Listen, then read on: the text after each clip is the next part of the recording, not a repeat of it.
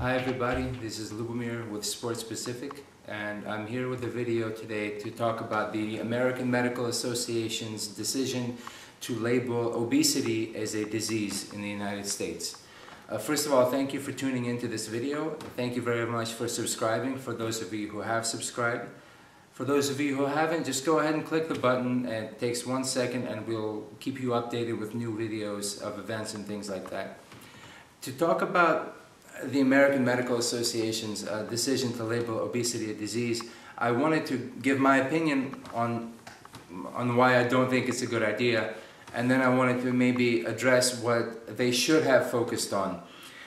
Now, my opinion is just that, it's my opinion. I'd love to start some kind of a dialogue or conversation about this on YouTube or on my website, which is SportSpecific.US. Either way, I'd love for you all to share your thoughts, to share your comments on this. I feel that words are a very powerful thing. I think that, words put certain thoughts into our heads. They maybe change the flow of what we're thinking and in turn what we end up doing. Certain words can end a friendship. Certain words can get you fired from a job. If you know who Paula Deen is, she's was a Food Network celebrity. One word can go ahead and get you canned and tank your entire career. So labeling something a disease, I think, is very damaging to people, especially people who are obese. It's my opinion, it's just from being in the fitness industry for over 10 years at this point, that people who have let themselves go to the point where they are considered obese, in many ways have been able to rationalize to themselves as to why it's okay to not care about this for now. Or they've been able to intellectually weave their way around the fact that they are being irresponsible about their body and about their health. Especially irresponsible when you take into account people who are born with cystic fibrosis, with cerebral palsy, people who cannot be active and who wish they could exercise. And these people who could be fit, who could be active, are now eating themselves into their graves. People like this, they've managed, and these can be smart people, but they've managed to somehow rationalize in their minds why it's okay to do this for now. And for now turns into a span of many years sometimes. The word disease can, it can suggest something that's incurable, basically. Not every disease has a solution. Not every disease has a cure. Cancer is a disease. AIDS can be considered a disease. Things like that don't always have a solution for them. And you might find yourself in a situation where you would say, I would love to be active and I'd love to be better about my water drinking, better about my eating, but I have this disease. It's called obesity, and this disease prevents me from doing that. This disease prevents me from doing this. While I think that the American Medical Association's heart was in the right place, I think that their thinking is maybe a little bit off. And I can understand what some of the pros of doing this can be.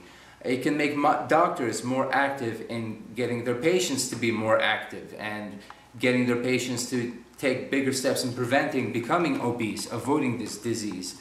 It can make insurance companies more active in getting their patients more active, because the insurance companies will now have to pay out for things like Weight Watchers, for things like maybe a gym membership.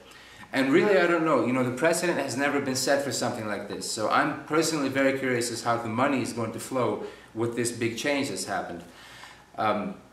What I think should be addressed more importantly than labeling it a disease is food addiction.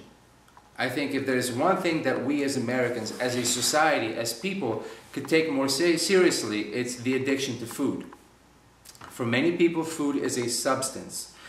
It's not just used for survival anymore. If we just ate to survive, there wouldn't be as big of an industry in culinary arts and restaurants and everything else. A substance can be used or it can be abused, right? You can use it to help you deal with something, or it can turn into something that you depend on, and now you're abusing this substance. I have friends who have been through treatment programs for narcotics addictions, and they have went ahead and told me that oftentimes drugs are not necessarily the problem. Drugs are the solution to another problem.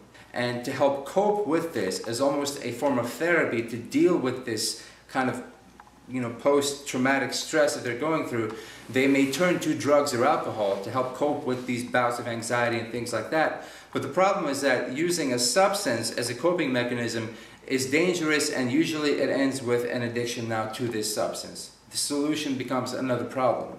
And food has become this way for many, many people. People become obese for many reasons, and then they become depressed, and then they eat because they're depressed, and it goes on and on and on. Attacking this issue head on as far as treating food as an addiction, I think will yield much faster results. A disease doesn't necessarily imply that there is an end to the process, that there's an end to the problem. An addiction lets you know that one, there is a problem, and two, it can be overcome. Addictions in our mind are meant to be overcome. You can fight an addiction. You can be a recovering food addict. It's difficult to be somebody who's recovering from the disease of obesity. It's strange to even think about. But in my opinion, words are one of the most important things in our world, in our thinking. So I would love for you all to comment. I'd love to hear your opinions on it. And if there's anything that I said that offended you, tough. It's not something that I like to apologize for when I feel that I'm in the right, but if you feel that I'm in the wrong, please, by all means, correct me, let me know what your opinion is. Again, Lubomir Murashik with SportSpecific. The website is www.SportSpecific.US. And please click the subscribe button if you haven't subscribed already, and we'll keep you updated with more videos. Thank you very much. Have a great day.